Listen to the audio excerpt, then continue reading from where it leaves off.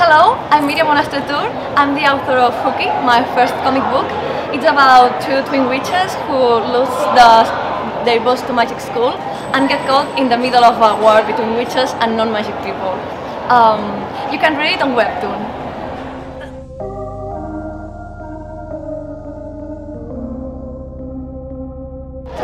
Well, we found a nice quiet spot in the empty maid and butler cafe, although they're still doing some fighting exercises behind, so we can hear that. And I'm sitting here with Miriam Bonastre Tur. Yes. Nice to meet you. Nice to meet you too. The reason why we're sitting here together is you are a guest here at Heroes Made in Asia, and you are a manga artist. Yes. But you are from Spain. Yes. And I found that interesting because I say manga is Japanese, so I would expect something from Japan, but that's not, it's not limited to Japan.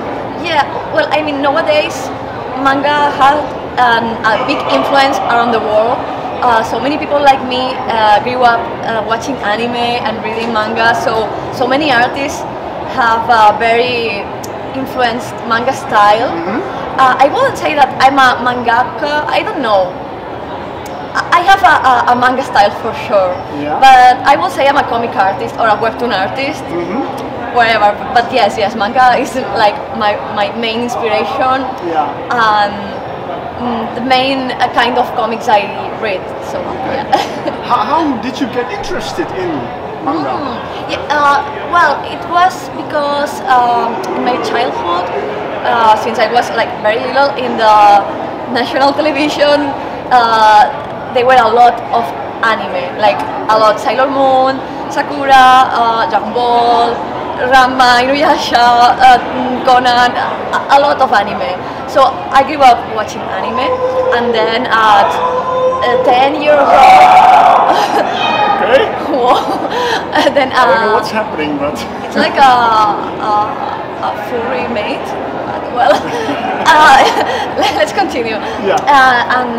I started reading comics when I was like so little, but I first read comics that my father and my mother had. My father used to read Conan the Barbarian. Yeah. It was not very appropriate for my age, so when I started to buy my own comics, I started to read Clamp, Sakura,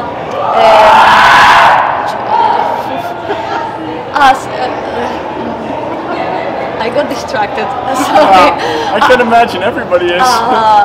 Will we cut this or should I start from any point? I'm afraid we're going to be interrupted more because they're doing these fighting exercises and apparently screaming is part of that. So. I start from the Conan the Barbarian thing. Yeah. Well, I watched a lot of anime from the television, but the first comics I read were the ones that my father and mother had, and my father used to read Conan the Barbarian and that kind of things. So it was not very appropriate for me. But I read it being a child, and then at 10 years old or so I started to buy my own comics, and my first comic was Sakura Carcaptor from Clamp, and well, that was the start. Okay. Also, from a young age you bought your own comics. That's nice. That's something we miss nowadays. Children are just on the phone all day, and they don't go out to comic stores anymore. Well, I think that's interesting because my main comic, my book, it's in a comic book format now, but I started to draw it for a digital platform actually, and it's a digital platform made for mobile phones specifically. It's Webtoon.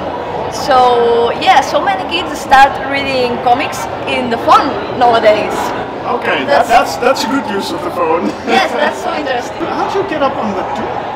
I mean, I was studying in a school from Barcelona called Escola Joso. It's a school where you learn to draw comics, basically. It's an illustration and comic school, but all the teachers are comic artists, famous, and people that work in the comic industry.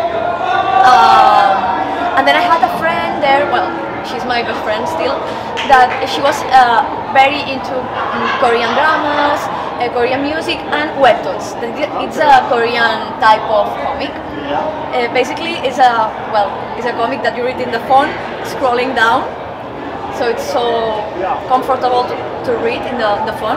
Yeah. Then she told me that Webtoon were doing an international contest, and I entered the contest while I was studying, and I didn't win. I didn't win. Okay. But I was so in love with the characters, with Danny and Dorian, the little witches. So I kept publishing it online because the contest was like online. You had to publish the episodes there. So I kept publishing it, and they hired me 2 months later. Yes. Oh, that's very nice. Yes. Yeah, I know that Webtoon is a very interesting platform. We have in the Netherlands, we have a few Dutch comic artists that also are on Webtoon. One is Koop Hooky. She has a comic called Exception, which is also a young adult comic about being different in school and those kind of things. So it's really good. And there's one, The Shadow Prophet, which is more, I think more manga. So it's also someone who is interested in the Japanese culture, and she's doing a webcomic of it. So. Yeah, because Webtoon is so influenced by manga. I mean, they accept all kind of styles there. Yeah. But manga is like the main style in the platform, I think. It is very popular. So in Spain, it's also very popular. I mean, when I started publishing in Webtoon, it wasn't, because the international platform only had 1 year of life at the time. But nowadays it is, and 2 years ago I think they started the Hispanic platform, and the webtoons are translated into Spanish, so it's more accessible now to Spanish people. And for artists from Spain that work for Webtoon, there's quite a few. I mean, Lanis Cruz is one, Supersonic Girl too, and there's more people that well, there's some Spanish authors working there, but I think that the main Hispanic public is from Latin America still, but I know that they are going to open what it's called, like the European office of Webtoon. Like there's one in Korea, another in California, and they're gonna open now one in France. So I hope like the European Webtoon grows. Okay, that's a good development. Yes. Okay. You started on Webtoon when you started making comics? Yes. Okay. Yes. Well, actually, I had drawn a few zines, like with my original characters, but auto-published. I don't know if that's the correct word, I don't think so. But yes, but working as a career, yes, my first work was on Webtoon. Okay. And how long are you on Webtoon? Well, I started in 2015, and Hooky was made through 4.5 years. Yes, it has like 222 episodes. Yes, 200. Yes, I think so. Well, yeah, that's a lot. So yeah, for 4.5 years. Is it a finished story or is it ongoing? Is it finished? Okay. But the book version, it will be 3 books in the physical version. The first one is already published in English, and Spanish, and soon in Italy. And the second book is gonna be published in the States in September. So I'm so excited about that. That's nice. Yeah. When you go from the Webtoon platform to a printed book, do you have to do a lot of changes because it's vertical versus pages? So. Yes, a lot. Yeah. Yes, because there's some artists in Webtoon that are so clever, so much more clever than me, that they drew the webtoon in page format, and then they took the panels and placed it one under the other. But Yeah. I didn't. I wanted to make the most of the webtoon narrative, like the long vertical panels and this kind of stuff. So yeah, when I had the opportunity to publish Hooky, the American publisher suggested that they could make like the layouts for the book, and they tried to do it, but it wasn't working because I think that a comic has three important parts: the script, the art style, and the narrative. Yeah. And I as an author had to do the narrative, so yeah, I had to redo all the layouts myself, and it was a lot of work, but it was so interesting too. I think I learned a lot about comic book narrative doing this. Yeah. Okay. Why was the choice made to go for a printed book as well? Why? Yeah. They suggested. I mean, it was not my idea. It was the idea of the publisher. Yeah. But I mean, I was so excited, of course, because I'm a traditional reader too. I like to read on paper. Yeah. So having your book published in a book, your comic published in a book, is like so amazing, and it feels, I don't know, having something physical in your hands. I can imagine that. That's nice. Yeah. Otherwise, you just show your phone to people. It's like, that's my comic, and now you can show the book. Yeah. I mean, it's I was so excited about this. I'm still excited about this. It's nice to have you here. Is this the first time in the Netherlands? No, it's the second time. I was in Amsterdam a few months ago, like in October, I think, and I loved it.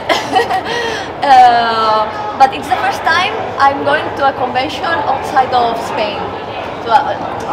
No, I went to a convention to Boston in 2019, but then COVID came and it was impossible to go to other countries. So it's the first comic convention in Europe outside of Spain. Yeah. Okay. And what do you think so far? I loved it. I mean, when we entered the convention, me and my friends, my colleagues from Barcelona, we all were so amazed. Like, it looks so fancy. There's a lot of things here. Yeah. This is a Mike Cafe, for example. I love this convention. Okay, that's nice Really, to hear. really. Yeah. Your story is done. Well, the books are coming. But I don't imagine that you say, okay, that's it. Oh. I'm finished. Are you working on something new? I'm working. Yes.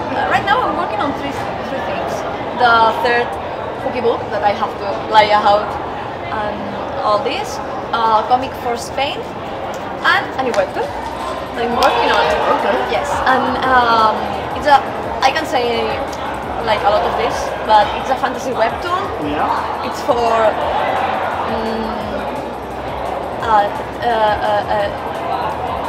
young adult. Yes, young adult. Sorry. And it will start publishing, I think, on summer. Yeah, and I'm so excited about knowing a new story. Yeah, I can imagine that. Okay. Well, it was nice to have a chat with you. Thank you very much. Thank you. Enjoy your stay here at the Made in Asia, and good luck with the new comics. Thank you so much.